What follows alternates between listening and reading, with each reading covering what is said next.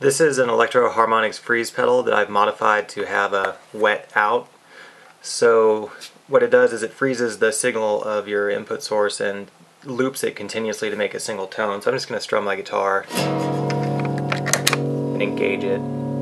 So now I'm going to solo the wet out by itself. I'm going to play my guitar. You can hear nothing is coming through. Now I'm going to solo my guitar. And you can hear that none of the wet signal is coming through from the freeze, even though it's still over here on this other channel. The way that I did this is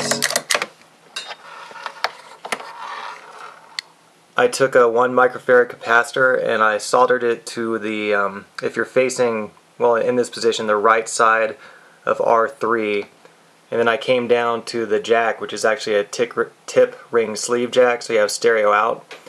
So now when I plug in a stereo cable, the wet signal is fed to one channel of the cable and the dry signal goes to the other.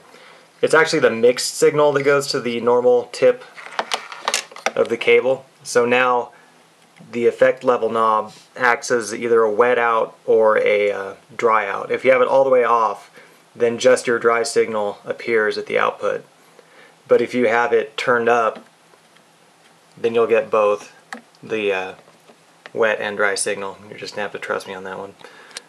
Anyway, 1 microfarad capacitor, it's like $1 part maybe, and it makes the pedal much more useful.